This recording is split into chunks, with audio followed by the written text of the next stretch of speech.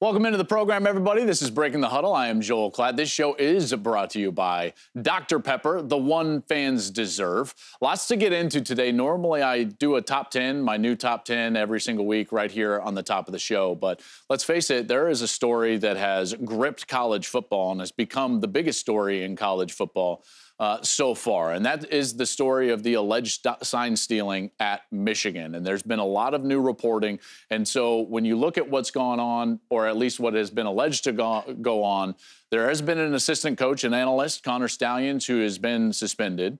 And there is now some evidence, or at least allegedly some evidence, that he did buy tickets at 30 different games at 11 different locations in the Big Ten. Now, remember, advanced scouting of any kind in college football is illegal. That rule was put back in 1994. So if this took place, then it is going to be against the rules and they will be punished. I don't know the timetable of that. I can't figure out the timetable. Normally, these type of investigations from the NCAA take some time, and it really boils down to a few questions for me. Who knew that this was going on and when? Who funded it? And what did they collect with those tickets? And that's what the investigation is going to have to figure out here over the next few weeks. Now, it does leave us with a bigger question.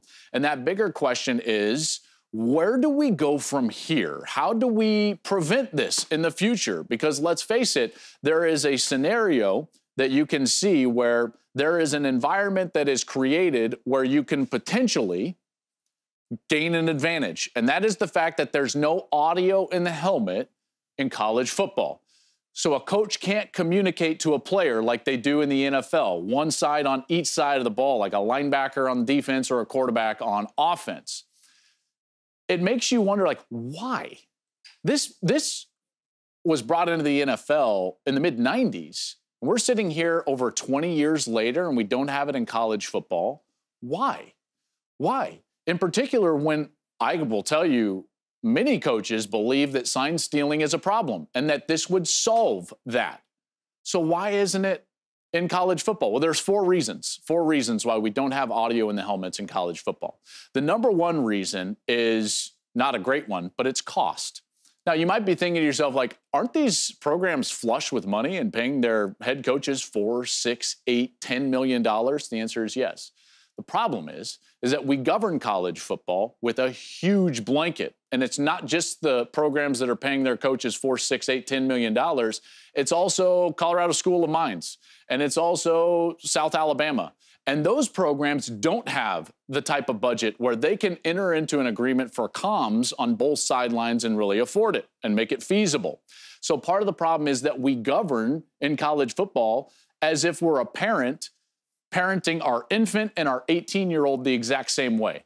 How crazy would it be to give your 18-year-old as a parent a bottle with formula in it? Well, that's what we do in college football because we govern every single program the same, whether you've got a budget of $127 million or a budget of $800,000. It's wild. The second reason why we don't have audio in helmets right now is we've got an issue with the helmets themselves. Remember, it's not one entity in the NFL and it's not just one helmet manufacturer that we have in college football. It's many, and there's no association to collectively bargain with. So there's some question about liability. When you start to have a third market product brought into these helmets from several different manufacturers, people start to get a little bit nervous about the liability of the alterations made to these helmets. Who's liable? Are the warranties still good with all these different manufacturers? That's certainly a concern that people have brought up. The third reason is one that you might not have thought of, and that's the coaches themselves. Now, while every coach will tell you that sign stealing is a problem and that it's rampant within college football, I'm here to tell you that we could have had audio years ago if it wasn't for the coaches themselves. And the reason is because there are so many coaches that are gaining advantage by sign stealing. So they don't want audio in the helmet. They will say to each other, yes, we should do this. Absolutely. Why aren't we doing this? And yet behind closed doors, they'll tell their athletic director in the shadows, absolutely not. Don't change it. Make up an excuse about liability or cost or some other reason because we steal signs. That's happening in college football. I know it, and many people do as well. It leads to my last point. Why is this not fixed? Fragmentation. We've got way too many entities in college football looking out for the best interests of themselves and not for the sport.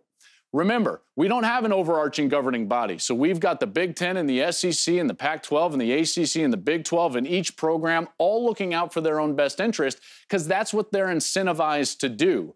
The fact that we don't have a singular leader trying to push the sport forward means that we're going to be reactionary. We're going to have to react to a story like this from Michigan. We're going to have to react to no guardrails in NIL or non-conference scheduling or transfer portal or postseason. We react in college football because nobody is in a position to have the foresight to be on the front end of these problems.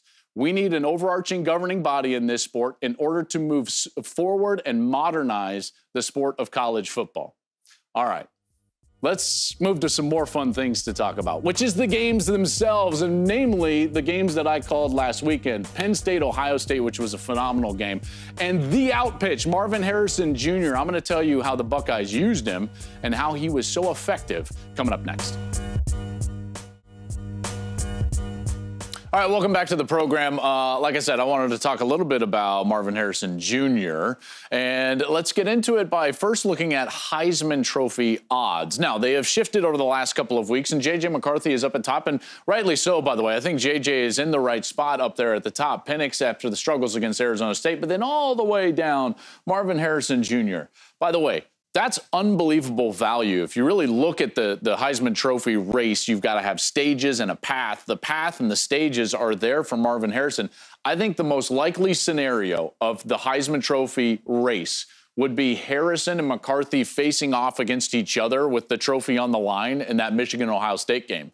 I really do. One of the reasons I feel strongly about that is that Ohio State is going to continue to lean into Marvin Harrison Jr. And the reason is because he is an outpitch. All right, like Mariano Rivera, we're watching postseason baseball, right? World Series here. Rivera's throwing the cutter.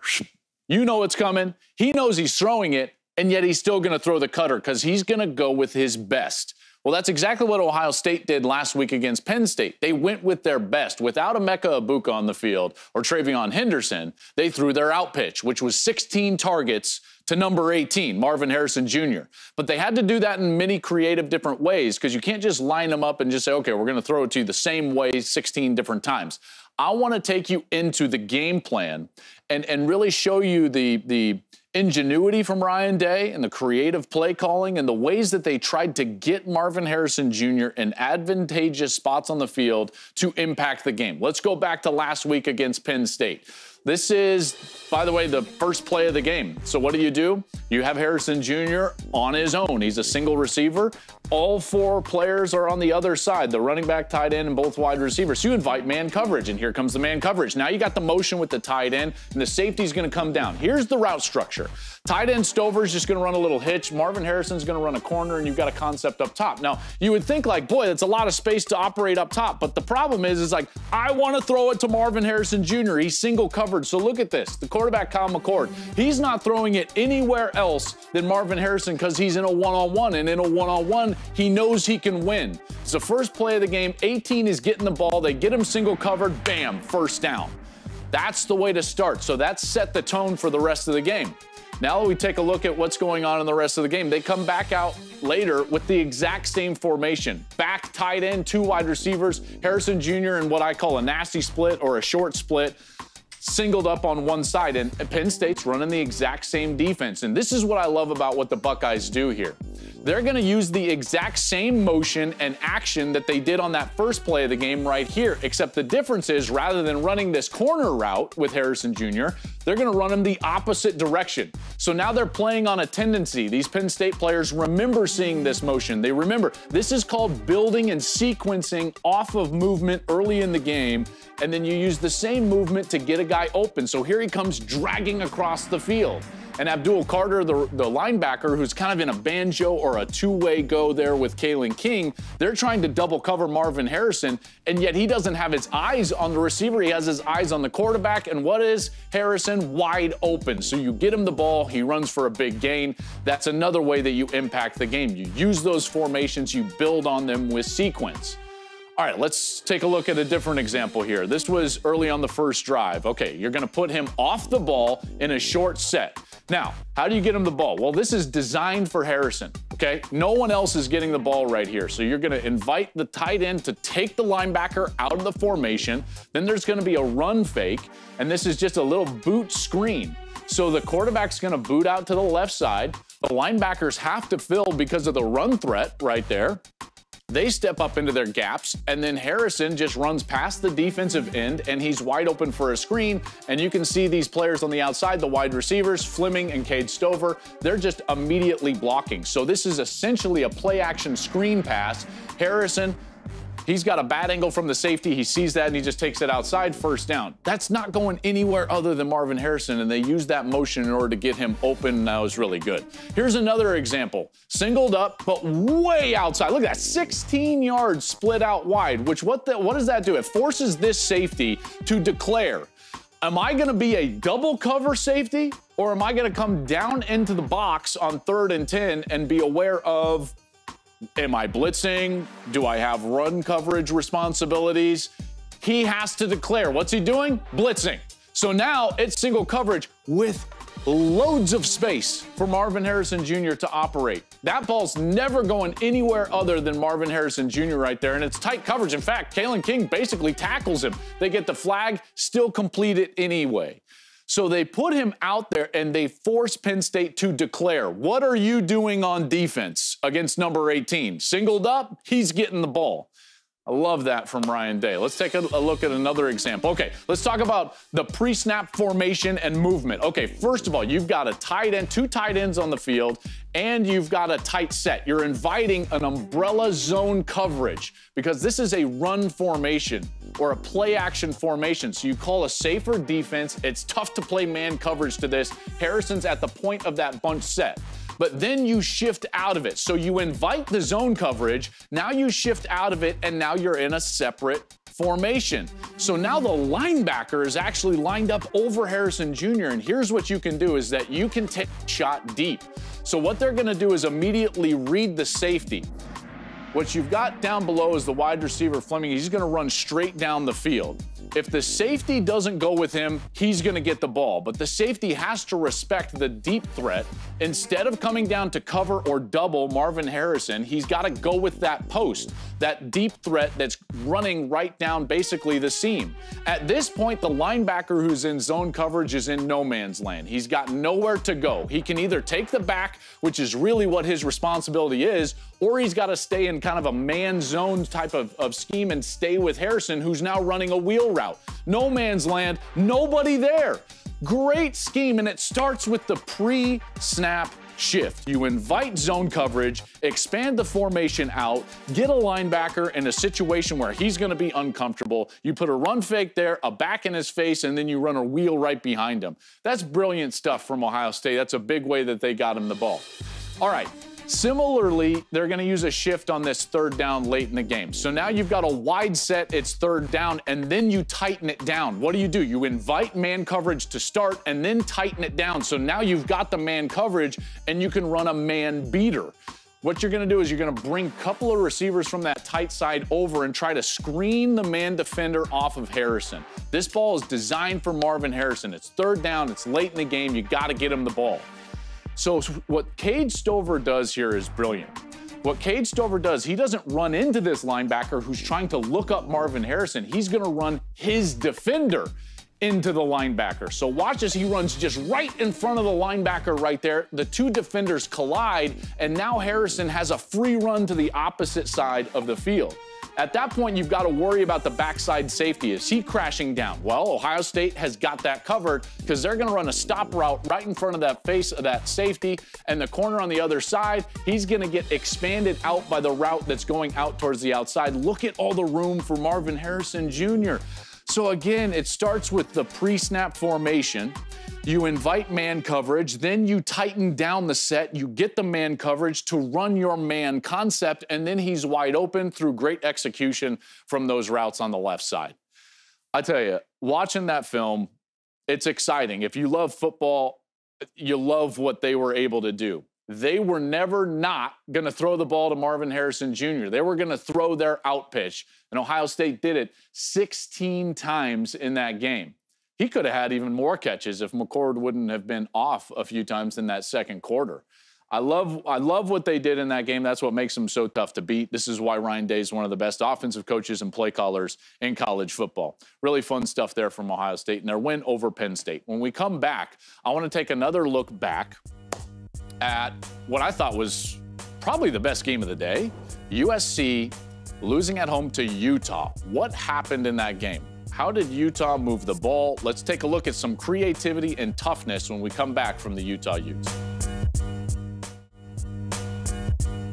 What's up, everybody? Let's get back into it. Let's go into the film for USC and Utah. What happened in that game? Now, that was a thrilling game. That was one of the great games of the college football season. But what actually happened? Well, I think it was actually Utah's offense that took advantage of some creativity and some tendencies from the USC defense in order to find success. Let's take a look at the film, and I'll show you exactly what I mean by that. Okay, this is on the opening series, so you know that this is something that they found on Tuesday, they found on film. You got 2 tight ends in the game, 2 wide receivers, and a back. So you're inviting man coverage right here, and they get man coverage. They like this set, okay? So this is a tendency, but what they see on film is that this back is getting basically double covered. If he goes inside, the middle linebacker's got him. If he goes outside, the defensive end's got him. Well, that's a mismatch with a defensive end. So what does Utah do? Rather than just running a little out route or some little swing route with the back, they run a wheel right past the defensive end, this outside linebacker. So that's the read. He's waiting for is the safety going to fall back? Nope. Now I've got the one-on-one. That's a clear mismatch, and a great job by Utah's offensive coaching staff of during the week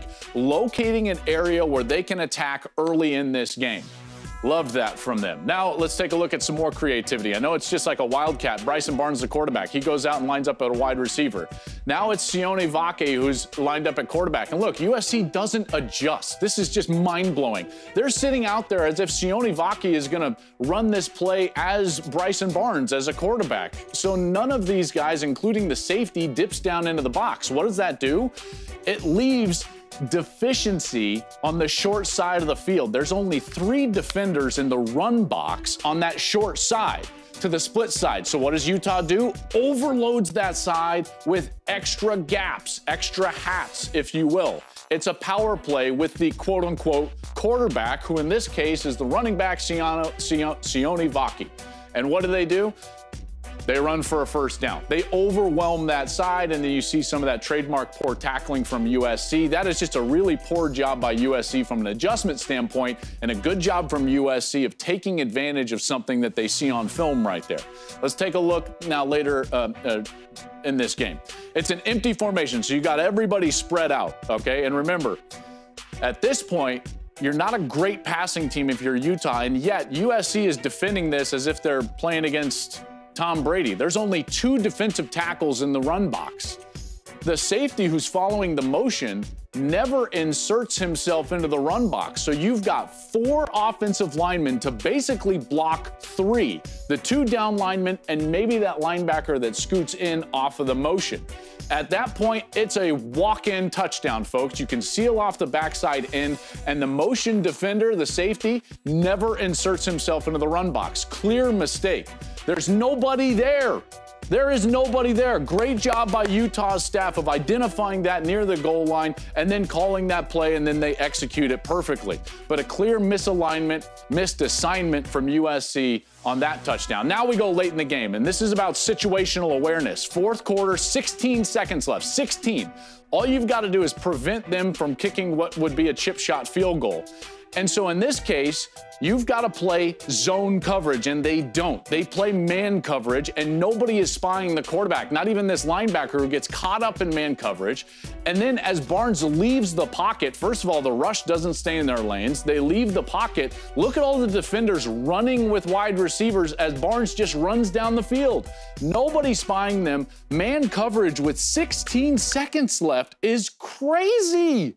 It's crazy, and Utah was able to take advantage. You got to credit Bryson Barnes for what he was able to do on that last play. He located the coverage, he saw an opening, and he took it. But you see the mistakes in alignment and assignment from USC, which is plaguing this defense week after week. All right, when we come back, we got a little Klattback to finish things off right here on Breaking the Huddle. All right, let's finish things off with a little Klattback. Let's get out to it. Just a couple of minutes here remaining in the program. Dag writes in on social media, Penn State ahead of Bama is a choice. I did have Penn State ahead of Bama in my top 10. It is a choice, and it's my choice. And the reason is that Penn State didn't lose at home to a team that also has lost. Penn State lost on the road to Ohio State in a top 10 matchup. And by the way, is still a really good team. So it is a choice, and it's my choice. Thank you very much, Dag. Next up, Matt says, who does Ohio State have to beat to be number one? Michigan is great, but who have they beat that's noteworthy? Let's just take a look at the first part of that. Who does Ohio State have to beat to be number one? Michigan, Matt. Michigan. They have to beat Michigan. They haven't done that for 2 years. Michigan is the back-to-back Big Ten champion. Michigan is better this year than they have been even over the last couple of years. Who does Ohio State have to beat? Michigan. So if they win on Thanksgiving weekend, guess what, Matt? You and your little ears and funny picture that you got there, then Ohio State will be number one. Until then, they're going to be number two. So good luck with everything. Hey, I want to thank everybody for watching. I want to thank Dr. Pepper for bringing us this program. It is the one fans deserve. Remember this week, a little bit of a change up. Gus, Ginny, and I will be on at 3:30 Eastern. We're at Utah, Oregon, and Utah in that matchup. And Jason, Brock, and Allison will bring you Big Noon Saturday. That one's at Kansas as Oklahoma goes on the road to take on the Jayhawks. It's going to be a great weekend of college football, folks, and we are getting down to it. Next week, we get playoff rankings. We're going to talk a lot about that next week right here on Breaking the Huddle.